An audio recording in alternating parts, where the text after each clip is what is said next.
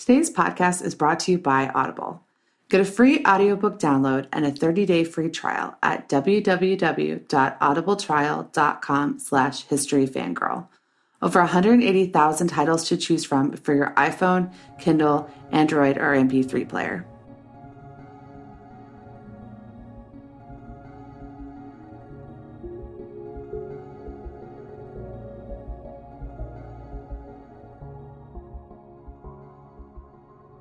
Hi, I'm Stephanie Craig. Welcome to the History Fangirl podcast.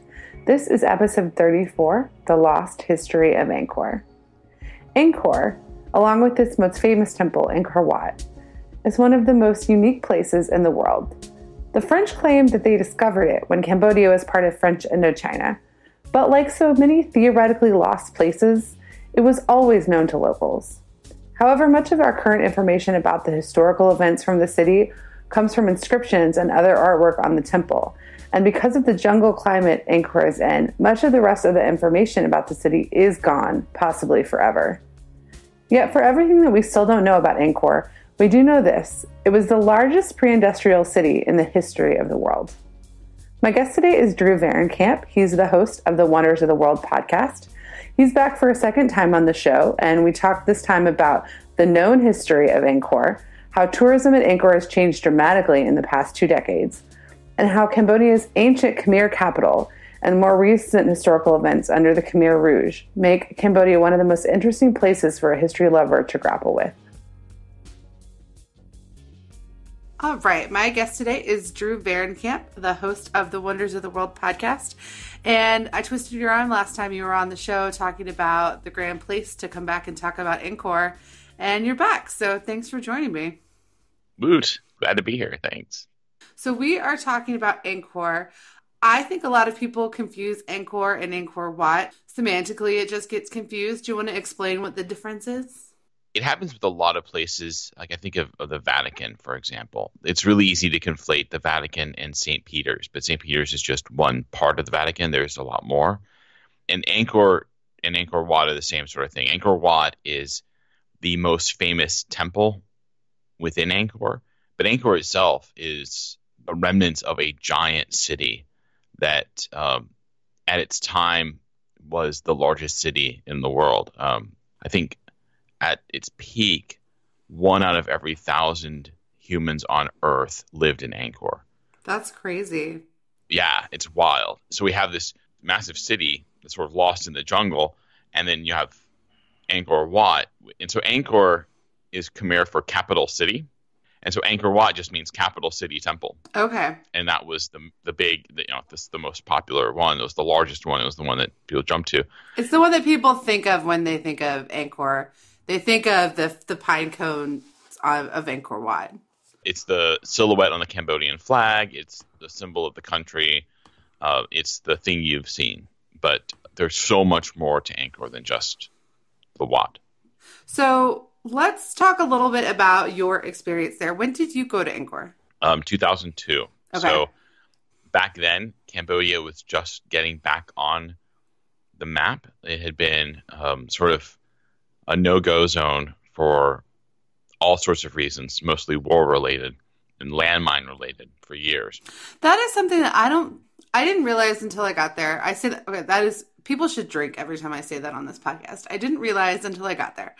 But that's part of why I wanted to do this podcast, is I feel like history just is different when you are standing there and hearing the stories from locals, and when you have to do the logistics yourself. But Cambodia is still covered in tons of landmines.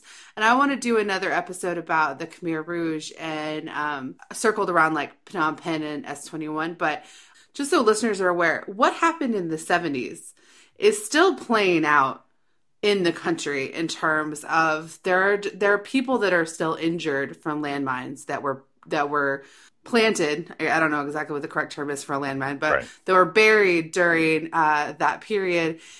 And where Siem Reap is, which is it's by Tonle Sap, it's kind of closer to the north, is still very much in the middle of where there were a lot of landmines, and we still don't know to this day where all the landmines are. Right. And it's to the point you still have to, keep to trails. And I went to Cambodia, came from Cambodia from Vietnam, and Vietnam had cleared everything, and that they had left over from the Vietnam War.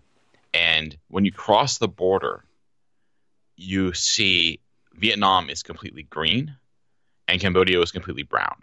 Oh, wow. And it was so clearly evident, because in Cambodia you could not farm those fields because you did not know, or irrigate. You couldn't do what you would do for maintenance for the rice paddies because you didn't know if you were going to get your legs blown off. And the minesweepers are expensive and slow. It's a slow process, and it's also a problem that's affecting Laos too, and that's more so from unexploded bombs dropped by Americans. But all over Southeast Asia, there are some problems with this. So, and 2002 is so much earlier than I think we had a hard time grappling with what happened, even until this decade, but. In the 90s, Americans weren't always on the right side of politics when it came to the Khmer Rouge. So 2002, that's an interesting time to have been there. Yeah, it was. I mean, it was so different than I think it would be now. And I'd love to hear your experience now, because you were just there. Like Siem Reap, which is the little town, it's sort of the gateway town to Angkor. There was maybe one or two sort of Western class hotels when I was there. I stayed in a guest house for $4 a night, so I doubt that that's still that cheap.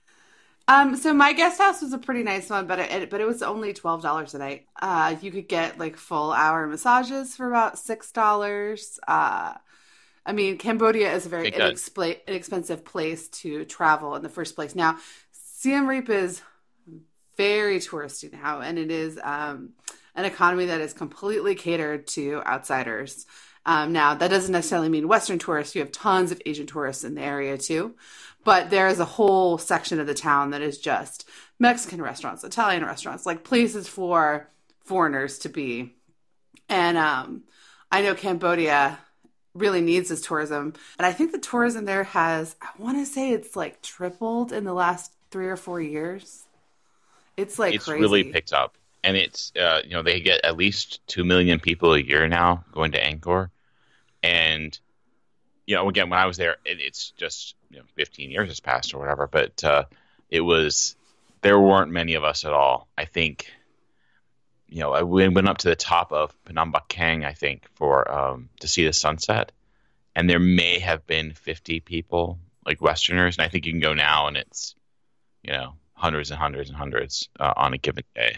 We'll put a link to a link to the video that I took that I posted on Facebook. Like I did a Facebook Live from sunrise at Angkor Wat, like specifically at Angkor Wat. And you could just see the swarms of people. I think probably the main difference in visiting today versus when you were there is just I think Instagram has really changed the way that people travel, not necessarily for the better. And there were just so many people there just trying to get pictures of themselves in interesting places. And that was kind of hard to see because, I travel to a lot of very famous places. I travel with, sometimes I travel with Instagrammers that's their whole job. And it is interesting to watch them do their poses backwards, looking over a cliff or whatever. And I used to not think that stuff was that bad, just kind of boring. But after Angkor Wat, I actually have had a hard time posting on my Instagram account because Angkor was just so many people trying to get the perfect Instagram picture, and it just drove me a little bit crazy. Well, and the problem with that is it's all the same perfect Instagram picture. Oh, completely. Everyone takes the same picture. They all go for the same money shot, at which point you produce nothing of added value or creativity. So no, I love we'll get back. I promise, guys, we'll get back to the history, but it is just something about modern tourism. Instagram has changed it for the better in some ways. I found places that I wouldn't know about otherwise, but for the worse in a lot of ways. And I'm trying to recalibrate what my responsibility is when I put images up there. For example, last summer I went to Corpus Christi and my uncle has a boat. and we went swimming and there were dolphins. So we were swimming, literally swimming with dolphins, but I didn't want to post a picture on Instagram because I didn't want to encourage people to go find dolphin tours, which are not ethical. Whereas like if you just happen to be swimming there and a dolphin comes up to you and your uncle gets a picture of it, that's like a very different experience. But because people see my account, I didn't want that out in the world as like a thing that people should strive for. Like, even though personally the pictures are cool for like my family to see. And I'm kind of been, after being at Angkor and being in this amazing place and seeing so many people just look at it from a visual perspective and not dig into the history of it, it really did just kind of like shake me. It shook my faith in humanity a little bit, but definitely like been rethinking what my responsibility is. I haven't answered that question yet, but yeah. So if you want to know if it's more touristy today, it was the most touristy place I went to anywhere in the Southeast Asia during my entire month there. Partially because, unlike Bangkok, there's not that many reasons people go to Siem Reap. They go specifically to go to Angkor. Yeah, well, so this is going to be, again, we should get back to talking about the place, but that's going to make me sad because on the one hand, I totally understand Cambodia is an incredibly poor country, and if you have the opportunity to bring in hard dollars from outside for tourism, take it. Like, absolutely take it. But on the other hand, like, it was so magical to be able to explore some of these temples and literally be the only one there. It was just me and like the motorcycle guy who drove me, like right in the back of the motorcycle, takes you to the temple, and you're in this famous temple built by Jayavarman, and you're just in the jungle, and it's just you and these incredible ancient ruins in the jungle with sounds of all sorts of critters all around you. It's a shame that that's lost. So I would actually say it's not that it's lost, it's that it's not at Angkor anymore. Like, if you're going to go to Angkor and all you want to do is get a really beautiful Instagram picture and see this really famous place, then that's where you want to go. If you also want to have that magical experience of being maybe the only Westerner somewhere and having all the other tourists in that place be locals or Cambodians, I would say there are two other UNESCO sites where I was alone. And one is the Temple of Priya Vihir. And probably when you were there, it was not accessible. It's about a 4-hour drive from Siem Reap, but you can do both of these as a day trip from Siem Reap because this one is on the Thai border. Like, until 2015, it was disputed violently between the two countries. So it was very difficult to get to. And when you, like, my friend had to do 4 hours on a motorbike to get there. And when you did get there, there are like bullet holes in the temple. But it's same time period as Angkor, and there were Asian tourists there that clearly weren't Cambodians, but there was no other English speaker that was there the whole time I was there. So that was probably a similar experience, and you get to look across the border and see Thailand and Laos at the same time. So if you're looking for undiscovered magic, I would go to Priya Vihir. And then there's another place called Sambor Prey Cook, which is not quite as stunningly beautiful as Priya Vihir or Angkor, but was a very important pre-Angkor city. And the only people that were there when I was there was one tour bus of Asian tourists and a family who had dressed up, local family who dressed up to do like wedding pictures there. But other than that, I was walking through these like, they're like almost like beehive shaped temples, octagonal temples. And there's a bunch of them, and it actually means like many temples in the splendor of the forest. So, and both of those areas need tourism dollars just as much. So if you're listening to this podcast because you're planning on going to Angkor and you feel like you need to add a little bit of solitude on your trip afterwards, go to one of these two other places. But obviously you can't skip Angkor. I think too, Angkor is so big and there are so many temples and so many places that you probably can find those that are just less off the typical circuit of somebody who's spending a day there. Yeah, you'd have to I think if you get there early and you get there really early and you just keep going, it's a really long day. And so about 1 o'clock, people start tapping out. And so you can probably be at like a further out temple more alone in the afternoon still. And if you go back for a day 2 or a day 3, you can start at temples nobody even wants to see. Right.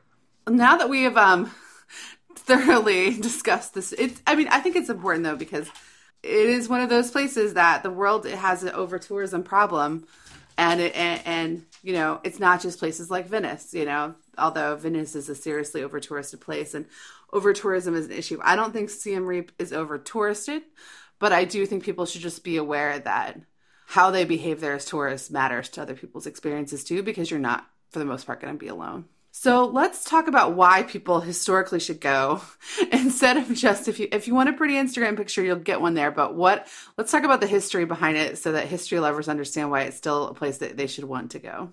So again, it was the capital center city of the Khmer Empire, which generally peaked from about 800 to 1300, 1400 AD, and was just this massive, successful kingdom in what's now Cambodia, but also included most of Laos and the Mekong Delta and most of Thailand at its peak. So it was pretty significant in size. But what made it really amazing is how big Angkor was. So Angkor, the city, again, was the largest city in the history of the world before the industrial era. And by large, I don't mean population, although again, it was huge, right? It had 1 out of every 1,000 humans at the time. But it was so big an area that the area of the city, connected by roads and canals and irrigation systems, was about 390 square miles. That's part of why they do sell like 3-day passes, and people plan to go for 2 or 3 days just because it is so big. There's literally so much to see. And also why people tend to go by hiring a tuk-tuk driver and had to quickly be able to get between temple to temple, because there are other ancient cities. Like I went to this place called Sukhothai, and I did just walk. There are some people that biked and some people that did tuk-tuks, but it is small enough that you can just walk. I would not do that at Angkor. No, I mean, so if you think about it in perspective, right, the city of Angkor, the entire city of Angkor, is bigger than the current city of Paris, right, the 20 arrondissement of Paris. It is 30% bigger than New York City, the 5 boroughs of New York City. It is double the size of the city of Chicago. Which is crazy when you think about, like, the fact that we lost it. Like, we didn't lose, like, locals didn't lose it, but the outside world lost it, right? It's just like with, like, Petra, like, locals never lose anything, right? They always know where those things are. But, like, people on the outside, there are, like, reports of, like, the Chinese talking about Angkor, and then there is a period where people don't know, where outsiders couldn't tell you where it was if a local didn't take you there. So when it was founded, it was a huge city, but it was also built over time. Who were some of the earliest rulers that were there? Okay, so we don't know when it was first founded as a city. And generally what would happen over time would be they'd build a city, and then maybe there would be an invasion, or there'd be a fire, or something would happen, or the king would just change his mind. They'd build a new city nearby. They kept building in the same general area, but they would build sort of new cities on top of each other, and then it sort of filled in the gaps all the way around. The first main ruler that we know of that really created the Khmer Kingdom was a guy named Jayavarman II. This is about 802 AD. So obviously there were people before, because he's the second Jayavarman. So there had been an earlier Jayavarman. But Varman kind of means king, basically. And in Khmer, and then Jaya was actually a word in Sanskrit. So if people have been to Angkor, if they've read anything about it, Jayavarman is a name that you will see a lot, because we're starting with Jayavarman II, but yeah, all the way through like Jayavarman VII are important people that we're going to be talking, or some of whom we'll be talking about. Yeah, I mean, I'm going to talk about 3 that just stood out to me. Jayavarman II kind of started the ball rolling. He declared himself God King, and created this kingdom kind of carved from some smaller states that had been in Cambodia, and then sort of separate from the kind of the Vietnamese on one side, and then Cham down in the south, and then the Thai to the west. And so sort of carve out this sort of space in the middle as his own kingdom, and was able to thrive at that point. And so at the beginning, the religion, the way the religion sort of interplays itself through is fascinating because the Khmer built their temples in stone, but they built everything else, including their royal palaces, in wood. And so, because it's a jungle and things decay really quickly, we don't have anything of the palaces or the houses or the daily life or any remnants of that. All we have are the temples because they were stone, even though the stone came from like miles and miles away, and they used more stone to build the city of Angkor over time than the Egyptians used to make the pyramids. Oh, wow. I did not realize that. And the pyramid stone is right there. Like the quarry is right there. But here they had to bring it in from, almost near the Laotian border. Which is 4 hours away by car. So you can imagine in 800 AD how difficult a journey that would be, especially through the jungle, especially without real roads. Well, and they used water for everything. Like the water transport was so big. And even today, maybe 15 years later, it's not. But when I was there in '02, the roads were all awful, awful, awful, awful. Like the roads had been built in the 50s, had been bombed, and hadn't really been fixed.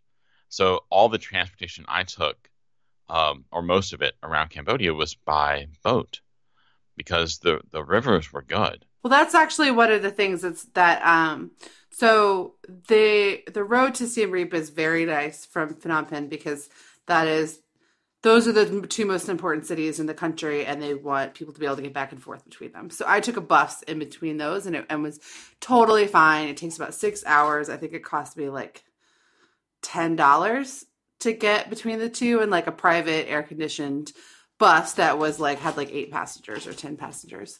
The road to Priya Bahir, that is the road to the border, was bad a few years ago. It has only recently been updated, and it is now like a fine road, but that is very, very recent.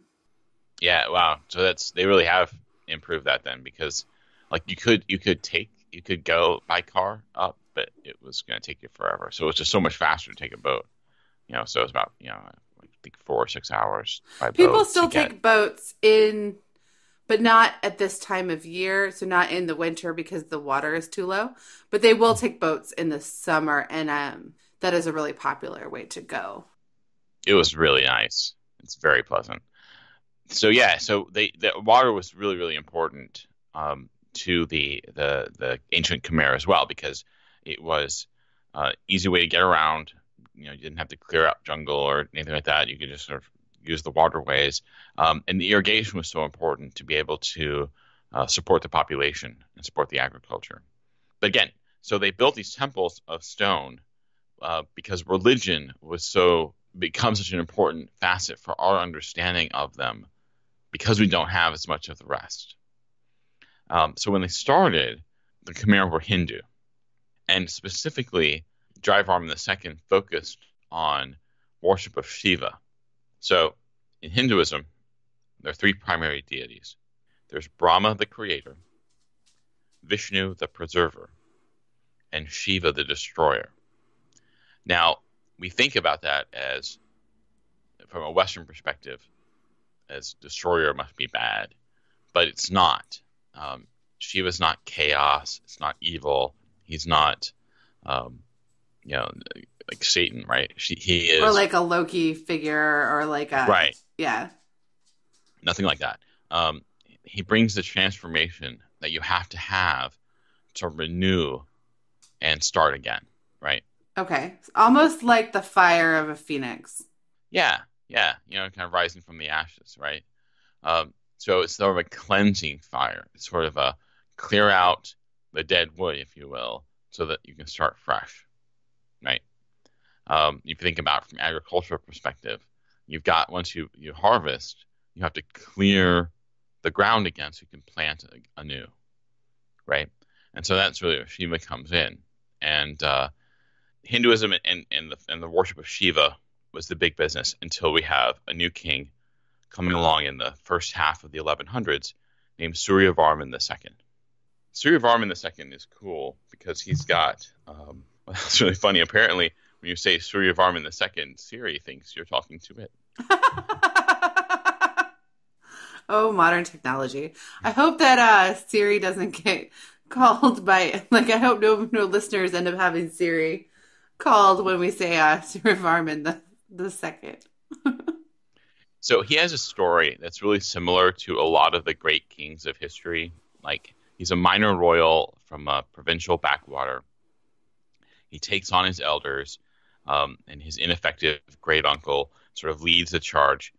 And there's an inscription about him that says, "Leaving on the field of combat the ocean of his armies, he delivered a terrible battle. Bounding on the head of the elephant of the enemy king, he killed him, as Garuda on the edge of a mountain would kill a serpent." And I just love that because I love this vision of like a young prince bounding on the head of a raging war elephant. And it's like, that's really cool. Yeah, it's a really good movie. So many of these stories, I mean, first of all, we just don't have the like personal backgrounds of a lot of them. So many of them we only know through inscriptions, the way that we know like most of the Sumerian leaders through like inscriptions, and we just don't have all the cultural other stories that you want to fill in the characters, which is why the temples are so important, because it is just, it's what we have. So much of what we have are like inscriptions of battles, depictions of battles on the walls. I mean, so many of the temples are just covered in battle scenes. And then also we have their faces, because their faces are very important in the temples, especially, there's a whole temple that is just basically the face of the king that built it. And so it makes it both a very personal experience, but without the social fabric that you want to fill them in as people, in the way that like Henry VIII is a person to a lot of us. Right. But Henry VIII is a person to a lot of us, but like William the First isn't, right? Yeah. So like you go far enough back and the English kings get sort of like, well, yeah, it was there, he fought some battles, did some things and died. I mean, it's not quite the same level of detail that we get when we get into the Renaissance and afterwards, where we just have so much more preserved. But I mean, think about this, like Alfred the Great was a contemporary with the earliest of the Angkor kings. And I think Alfred the Great has been humanized because there were, we have like the Anglo-Saxon Chronicle. And wouldn't it be great if we had the Khmer's version of that? And we just don't, It's not really one of those things where it's probably going to be found. I mean, maybe it's hidden in a clay pot somewhere, but most likely not. No. Yeah, probably not. I mean, it's not. This isn't the Dead Sea, right? This isn't a desert, Egypt or the Holy Land, where things can be preserved in a cave forever because there's no wetness. I mean, this is the jungle. Well, and think about like how much of our biases as like inheritors and like lovers of history, it's like so much of what we love is just because there's enough information to be told the story. And there's nothing that was like culturally more advanced if you look at like the Anglo-Saxon versus the Khmer's from the Anglo-Saxons, but the climate makes it so that you can keep, and the fact that it was like far away enough from the center of so much of what like of where the chaos was at the time means that some things just get preserved. But the Khmer Empire was just as advanced, just as powerful, but because of the climate, we literally don't have their stories, but then that gets that gets passed down as almost like they weren't as important, when it's like, no, they had different weather. Right. Well, and again, I don't want to get off topic too much, but they just made that discovery in Guatemala about how massive the Mayans really were, because they did that LiDAR, and they used that same technology in Angkor to be able to kind of find other temples and really understand how big the city was. But so LiDAR is, they fly a plane, it's like low altitude radar, and they just fly a plane really low over the jungle and sort of just bounce things off and really get an understanding of what the topography is like underneath all the trees and the debris and the dust, dirt and the soil and everything else. And once you clear all that out and you get a view of what's actually there, they see just tons and tons and tons of structures and roads and canals and all these things that were built by these civilizations. That's amazing. And so they discovered it in Guatemala, just how massively extensive the Mayan were. I mean, it's just mind-boggling how huge the civilization was. And for so long, there was this notion that, well, you go to Guatemala and you see the people there now, they clearly couldn't have built these pyramids. It must have been aliens. right? Yeah. Which is such an awful, awful concept Yeah. to think. Oh, they Racist couldn't have done it, concept. right? Pure racism. Because we don't have the same level of stories. But, you kind of think about what could the Khmer have ended up becoming if they had had the time without the outside pressure. And we'll get to that at the end. But also, what could the Native Americans, the Maya, the Inca, the Aztec, the Toltecs have become if they hadn't been obliterated by disease, Yeah. in the late 1400s. Oh, history. Some of those counterfactuals are interesting to think about, but it's just like it's really important to confront your biases about what history is important and think about how do you know this history? Who decided it was important? What were the what were the physical reasons, like what climate led to the fact that you even know this? It's just not, what country put money into finding something versus, because archaeology isn't free. I mean, we don't have the stories that we have because they're the world's best, most interesting stories. We have them there because they're the stories people want you to know. And it's just important to think about that when you doesn't mean you shouldn't love the stories, because some of them are amazing, but just remember that it's not right. Necessarily a meritocracy of historic figures. Right. So Surya Varman became the king, and he thought Shiva was okay, but he preferred Vishnu and felt that Vishnu needed a temple for him because all these other things were Shiva focused. They needed to be something really special for Vishnu. And he then had built Angkor Wat, right? The largest temple in Angkor built for Vishnu. And it's amazing. It's like we said before, it's the one you think of. It's the one that's remarkable, but it's really cool because it combines the old Khmer architecture and the new Khmer architecture, or like the earlier and the later. So early Khmer architecture is very similar to Mayan architecture or to original Egyptian architecture. It's pyramid based, right? They're building mountains or representations of mountains. So the Angkor's flat, Cambodia is flat. It's a flat country. And so any mountains they have to be man-made. But the stories are the gods live in the mountains. So you got to build a mountain somehow. And so they build these mountains. And so in the middle of Angkor Wat are 5 immense towers on a raised platform that represent Mount Meru, the kind of the mythical home of the gods. And they're really amazing towers, and they're like lotus petal. You call it pine cone, but it's they're really intricately carved and kind of just majestic in the middle. But around them, what was new that Angkor Wat provided, and what would become essential to later temples, are these galleries, these long hallways, and walls all the way around the temple that are carved with the stories. And they're carved with the stories of mythology, and they're carved with the history of the king as well. So you can follow them along.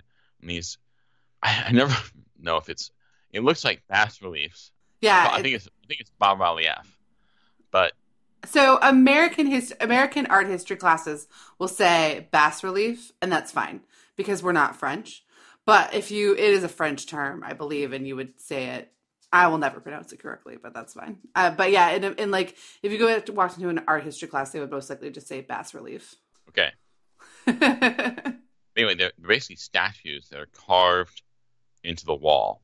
They kind of project from the wall, and then they tell all these stories and paint scenes and give a view of life, both in heaven and on earth. And so they have the churning of the sea of milk, for example, this amazing scene of all the gods and the devils and the angels and the animals and everything at the story of creation. And then they'll have other ones showing bits of personal life. And my favorite are actually at a temple we'll talk about later with Drew Vahrenkamp the Seventh, where they actually show like daily life in Angkor, and it's really cool. So after Angkor Wat is built, Do subsequent kings stay with Vishnu as the main deity? A couple do, but the three kings after Suryavarman are kind of weak and insignificant. So the fourth king after him is Jayavarman the seventh. Okay. And he changes everything, right? So he actually decides to follow Buddhism. So completely different, out of left field. He brings Buddhism in. He's influenced by his mother, I think, and her sister, or something like that. And so he's really into the concept of Buddhism and Buddha, and buys into all of that. And he decides he's the most powerful king in Khmer history. And he decides he's going to completely kind of rebuild everything for Buddha. So he builds a brand new city just north of Angkor Wat we call now Angkor Thom. And it's this giant walled city with an immense temple in the middle called the Bayon, which we'll get to, as well as two other amazing temples that he built, one called Ta Prohm and one called Preah Khan. And they are all amazing to visit. So the standard tourist path through Angkor, you see Angkor Wat, and then you see Angkor Thom and these temples that Jayavarman the VII built. Now, a couple of them, Preah Khan and Ta Prohm, have been left in a semi-restored state. I would say Preah Khan was probably one of my favorite because of that. Like, and I haven't done a good job. Like I said, when I was in Angkor Wat, it kind of killed my Instagram spirit. So I have not gone, like, I have a bunch of photos from that trip that I need to go through. And it didn't kill my love of photography. It just killed my wanting to put it on the internet for a little while. So I need to go through it. I'll put in the show notes for this on my website, all my not all, but pictures of some of these different places.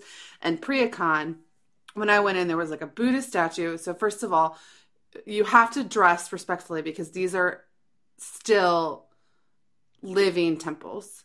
Right. And like, so I got up, I went to sunset at Angkor Wat, which is really common.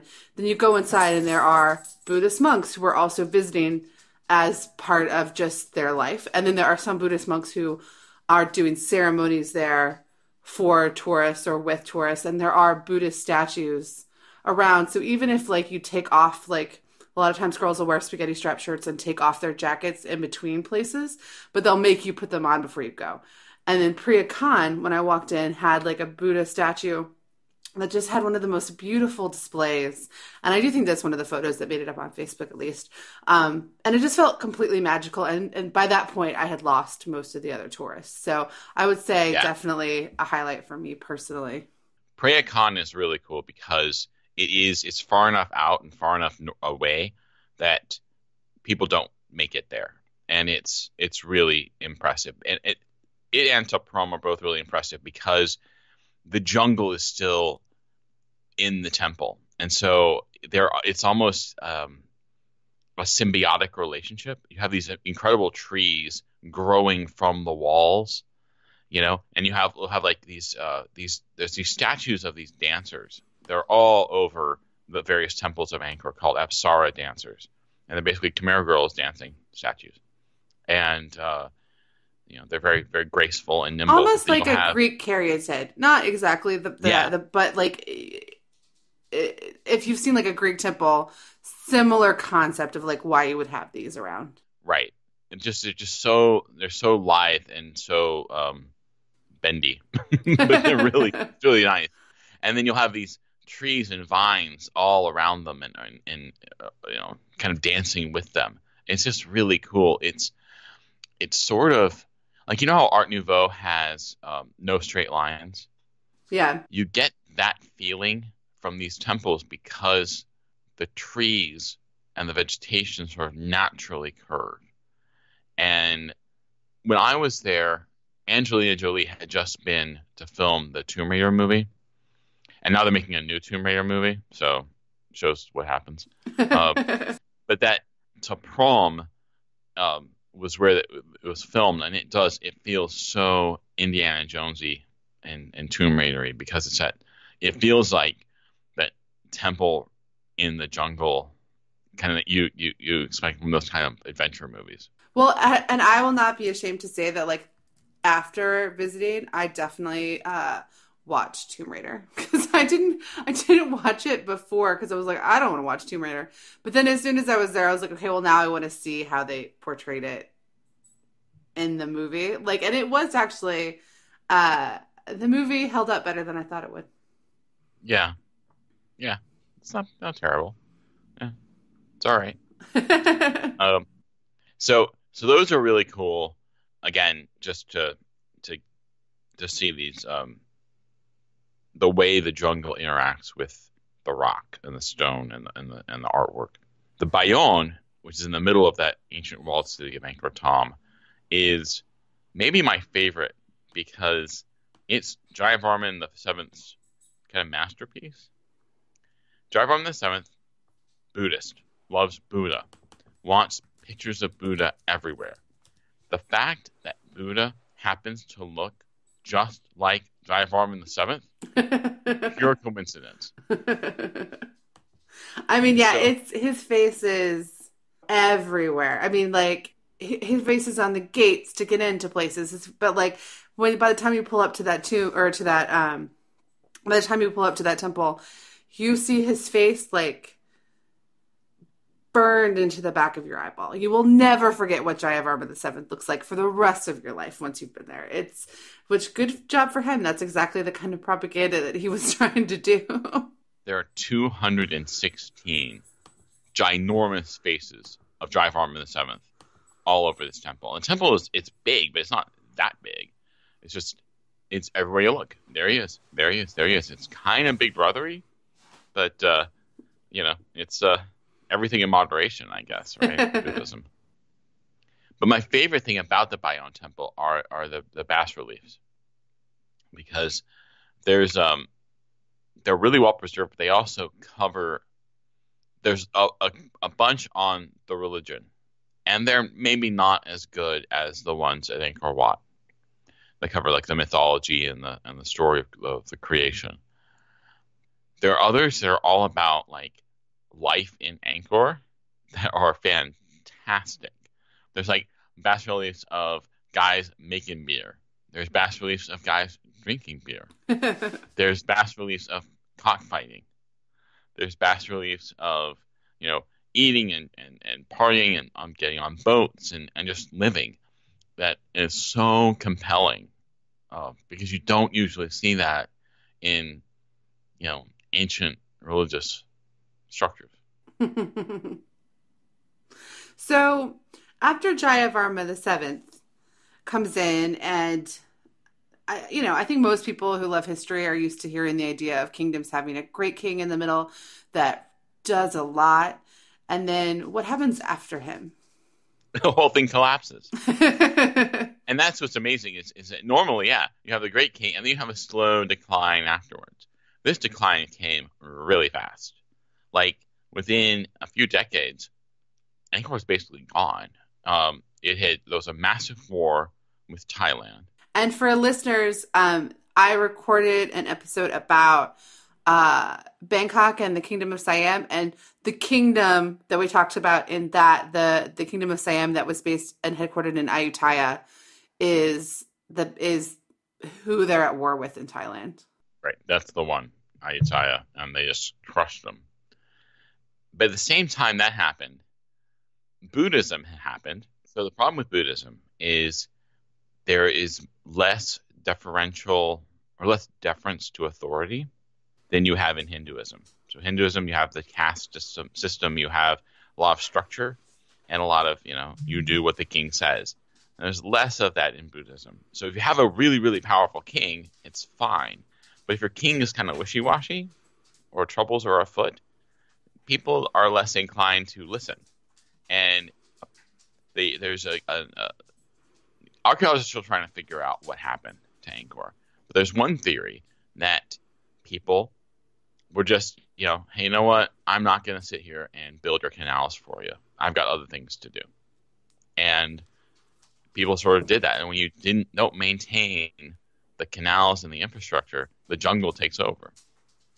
And so people sort of spread out and went their own way. My favorite theory, though, besides the war and the religion, is climate change. Because we're still understanding how much impact climate has had on world history. Things that we just assumed, well, that just happened, turned out to be climate caused. And this is the case here. I think, unfortunately, we haven't even really figured out how much current events are affected by climate, yet alone reevaluating all of the things that happened in the past. Yeah. Unfortunately. So they've been studying tree rings and things, and they find that in around the 1300s, so Jayavarman the 7th was end of the 1100s. Okay.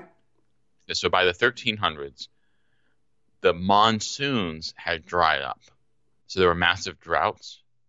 And then the monsoons became really irregular. So you might have dry, then massive flooding. And dry, massive flooding. And the infrastructure couldn't keep up. When the warming period ended and the climate shifted, Europe made it through. But civilizations like the Khmer, the Maya, the Anasazi in southwest United States, all took a hit at the same time. And they all collapsed at the same time. Because of the way that we absorb history, right? Which is like one story here, one continent for this year, one country for this class. I would have never stepped back and looked at like what happened like that across the globe at one time. Like in my head, all of those things are separate places. There's like, right. There's no connection in my head across those civilizations. That is so interesting. Yeah, they all did really well, and then they all kind of started to collapse, kind of in similar time periods. And so that's, when you take that step back, it's like, oh, wow, yeah. And so that's the theory of what happened to Khmer, was that they were riding a really nice wave of climate, and when that failed, like with the Roman Empire, nice wave of climate, when that failed, you have dark ages, and you had a dark age in Cambodia that happened at the end of the medieval period. That is really scary for thinking about where we are in terms of like current world events. Because I think scientists are universally sure that we are going to undergo rapid climate change in the next 100 years. So it will be interesting and terrifying to see how that plays out with the different political structures in our lives. Yes. So many times I'm interviewing someone and it's like something from the past it just sounds too close to what's happening now, and I just have to stop and be scared for a minute. So after the Khmer Empire falls, what is it replaced with in Cambodia? So after the Khmer Empire falls, it disappears from history. And obviously, like we talked about earlier, locals know where it is, they're aware of it. But the age of colonization with the French and the British, they all go looking for these ancient places wherever they go. And just like with Napoleon and the Rosetta Stone, you and I talked about Petra for your show. The French come in and they get interested in figuring out what the Cambodians already know. And that's where this place is. But what was that process like? Yeah, I mean, the French were the ones who kind of came to Cambodia and claimed Cambodia, and sent their archaeologists out to kind of see, are the rumors true? And mainly looking, again, kind of like the Spanish did in Latin America. If we find any gold, that'd be great. And they didn't, because, again, it hadn't been lost. It was still, people were still living there. People still lived in Angkor at the time that the French came by, and so showed up. But they were amazed to find these kind of statues and temples in the jungle, and started this process throughout most of the 20th century or the early 20th century, I'll specify that, to restore primarily Angkor Wat to something resembling its original state, and then less so with the other temples. But yeah, I mean, it was a painstaking process to clear the vegetation and then keep it clear, and then kind of rebuild. Did the French do in Angkor what so many colonial powers did and did they trek a lot of it back to France, or did a lot of it stay? I mean, obviously with the building stayed, but do they find stuff, artifacts or other important discoveries and keep them in the country, or did they move them to France? That's a good question. Yeah, there isn't, because again, so much just doesn't last in the humidity of the jungle and the tropics. So I don't think they had as much. I'll put it this way: I don't know of a whole lot in Paris that is of Southeast Asian origin. There's not a whole lot at the Louvre or in other museums. I think there's one museum on the left bank that has some, but I seem to remember it's more remaining in country. And I think some of that comes from Cambodia not being an official colony, but being a protectorate, because they maintain the royal family. Yeah, so my goal is to do an episode on the Khmer Rouge, and that's going to be a whole hour, and we'll definitely cover how they got in power, and it has a lot to do with the country's dissolution with the monarchy at the time. But when the Khmer Rouge were in power, so we're talking in the early 70s, or no, we're talking mid 70s, 75 to 79. When they were in power, they created a completely atheist state, and officially, obviously, people can believe in their hearts whatever they want. But and they were very anti-monasteries. They were very brutal to the monks. What happened with Angkor during that time?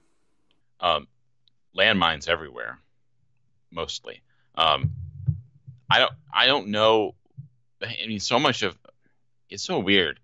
You go to Phnom Penh, and because Tel Sleng is there, the killing fields are there, that kind of the high school they converted into like a execution facility are there. You end up really getting in depth embedded with the notion of what the Khmer Rouge was in its very present tense in Phnom Penh. But in Angkor, like, it never came up other than don't leave the path, right? Yeah. Like, you talk to the people, and there was never really a conversation about the impact of the Khmer Rouge there. Instead, it was very much about the glory days of Jai Varman or Surya Varman, but it wasn't about the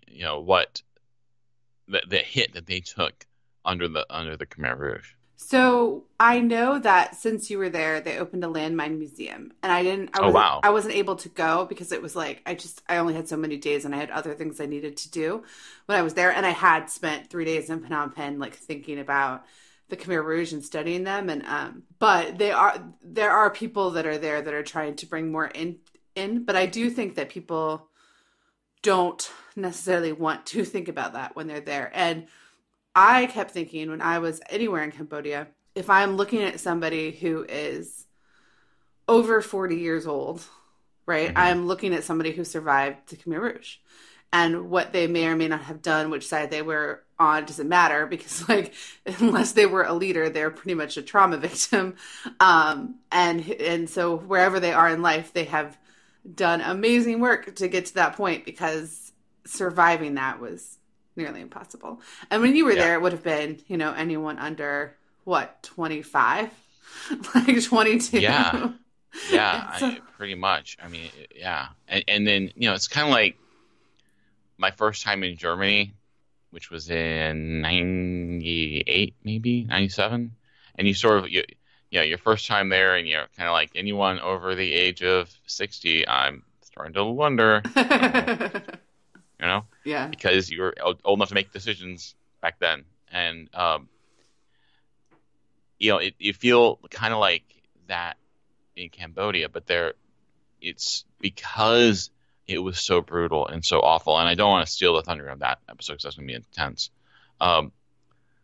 There aren't that many old people. At least they weren't when I was there. It was a very, very young country. And they're missing a whole generation of people in the middle. Like, they're missing, like, I don't know the exact percentage, but I would imagine, like, if I had to guess, like 90% of people born 75 to 79, or people who should have been born, when you combine the fact that there just weren't pregnancies and the fact that babies were hard. It was hard for women to have babies. It was hard. There was no medicine if they did go into childbirth. And then there was, if you starve a mother, how does she feed her child? Like, it's just it's the difference emotionally for me when being in Cambodia versus being in Germany was that I didn't grow up hearing that Cambodians were bad guys, right?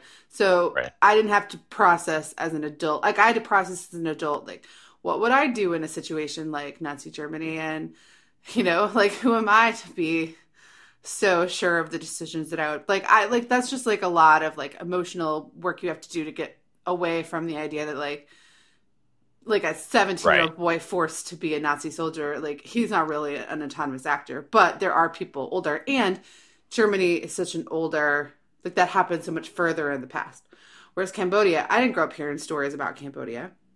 I didn't grow up, and also the Cambodian leaders were only hurting the Cambodian people. Mm-hmm. So it's like, whatever side you were on, it was an internal hell, essentially. It didn't come up, right? And a lot of it, there's, again, the racism element too. If this happened in Europe, we would know a lot more about it, but it's, you know, people in Southeast Asia. We've already spent a lot of time in Southeast Asia. We're tired of Southeast Asia. Oh, right? Absolutely.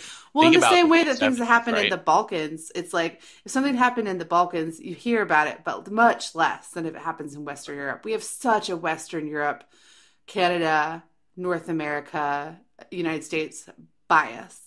Right. That, like, it's just impossible, even for things to break through. And I mean, like, think about what's happening in Burma right now. Like, it's just like, it's, I mean, I think it's important to talk about this stuff, but it doesn't, it's very rare for me to go on a trip and not have a day where I just cry all day thinking about things that happened. Phnom Penh does that. Oh, yeah. Phnom Penh is, I loved it. I love that city. At the time I was going, it was so exciting, and waking up in the people in Cambodia were so kind and so wanting to talk and so enthusiastic about me being there. But again, 15 years ago, there weren't many of me there.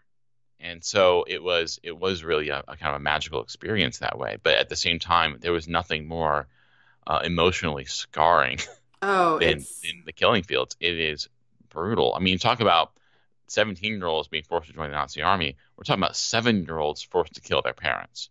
Yeah. Right? We're talking about people who had glasses being killed because they had glasses. If you spoke a foreign language, you were killed. And we're talking about they didn't use bullets because they didn't have enough of them, so they just bludgeoned people to death. Awful. It's so awful, and it's I think that if I was having this conversation with you 10 years ago, I would feel really optimistic about the world being a totally different place and, like, progressively getting better. And I do still big picture believe that the world, like Martin Luther King Jr.'s quote, that the arc of history bends toward justice. Like, I do believe that, but we are going through a scaling back of that, where whatever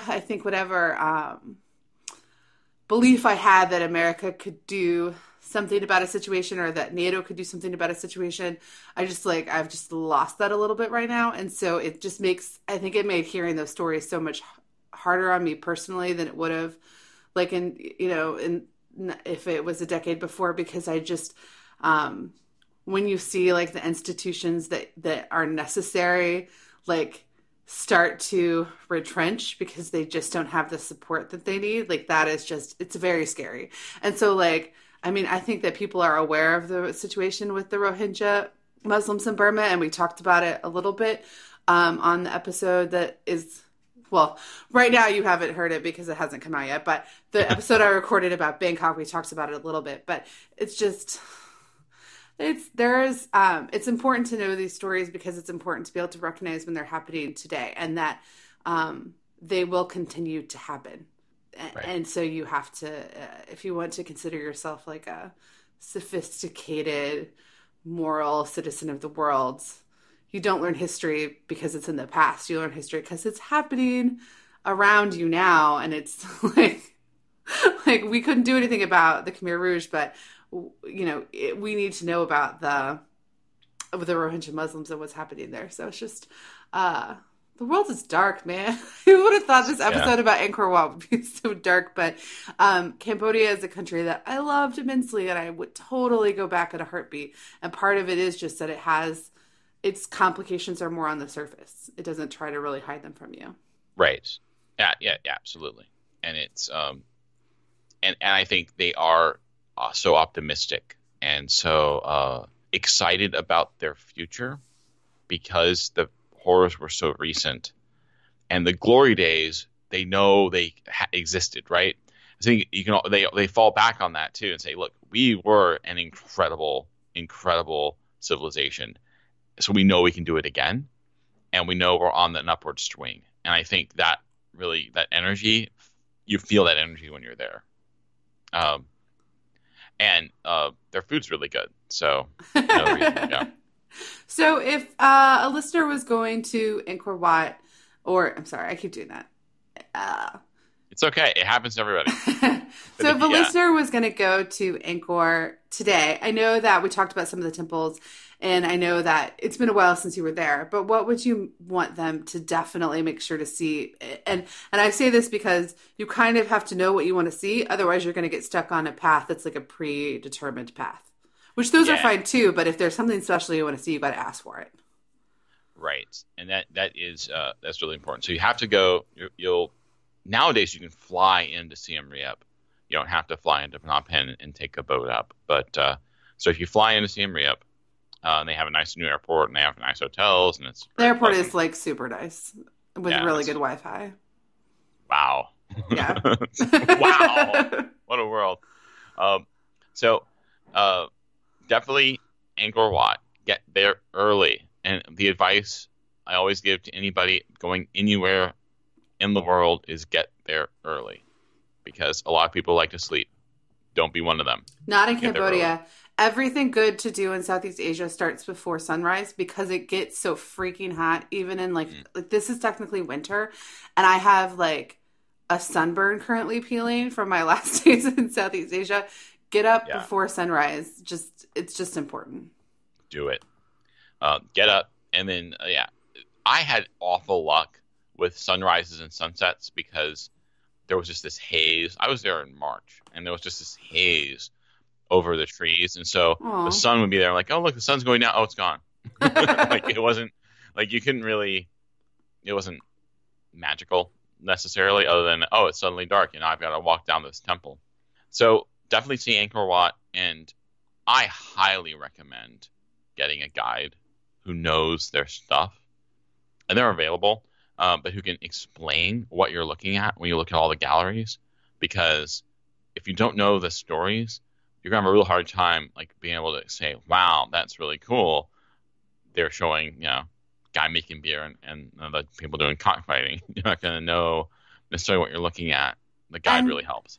I knew going in that like that was my option, was to hire a really good guide or get a tuk-tuk driver, and the tuk-tuk drivers will take you where you want to go. And that's ended up being what I did because I had to.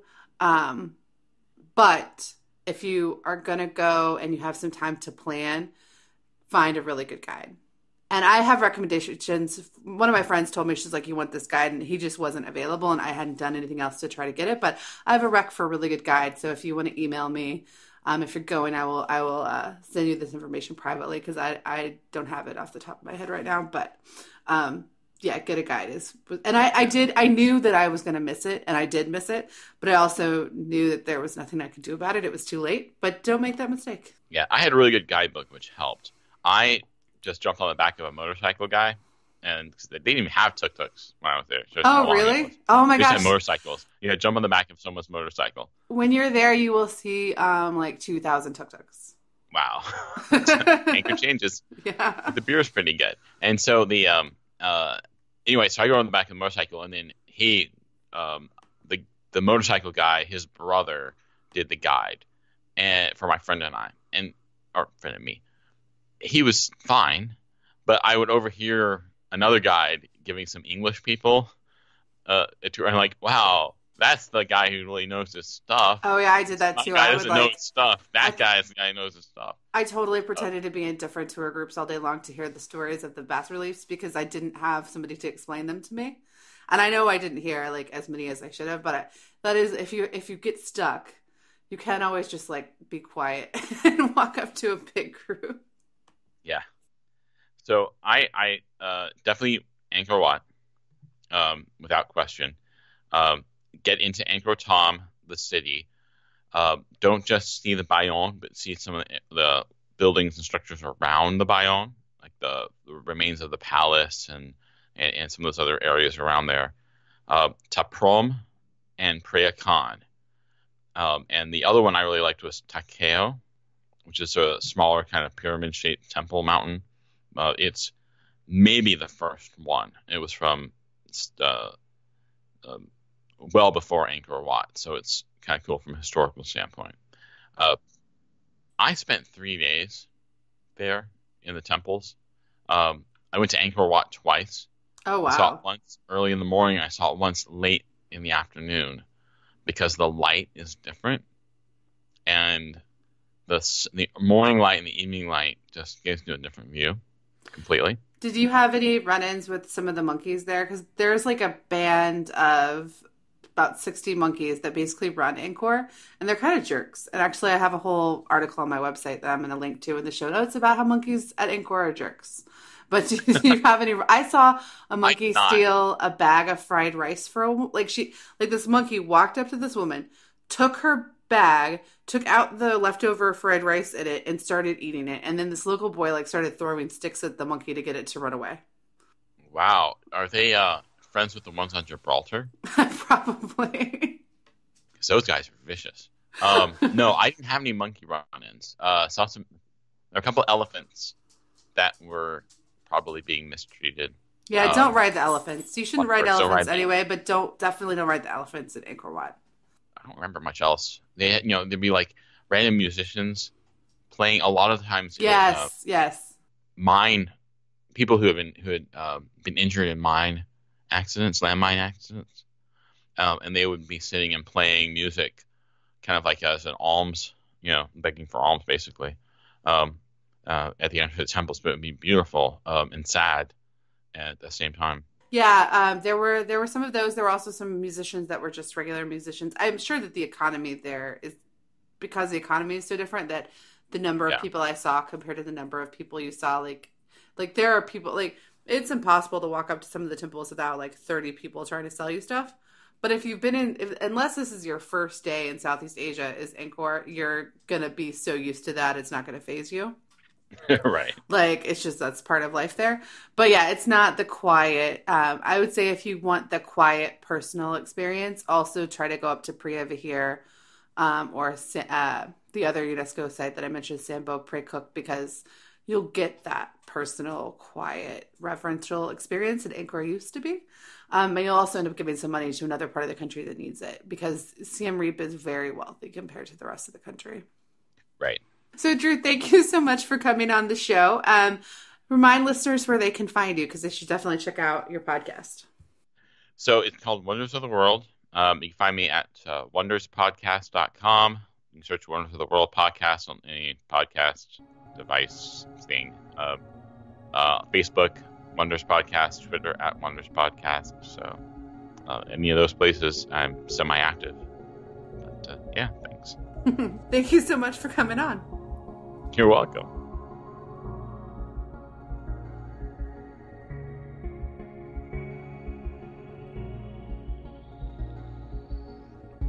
I want to say thank you again to Drew for coming back on the show. If you like this show, you should definitely check out Wonders of the World, because so much of the content overlaps, but if the formats are so different, I suspect anyone who enjoys the information on this show will definitely love his as well. Housekeeping. So this is the last episode that comes out while I am in the Iberian Peninsula. I I should theoretically be in Sintra when this comes out tomorrow, which is a UNESCO World Heritage Site in Portugal. So you can check out my Instagram account or my Facebook page if you want to see updates from the road. I've been really good about Instagram stories, updates, not so great about everything else just because of data connectivity. But I am History Fangirl on both, so you can check that out. And then if you haven't rated or reviewed the show on the iTunes or other podcast app of your choice, it would be a really great day to do that. Thank you so much for listening.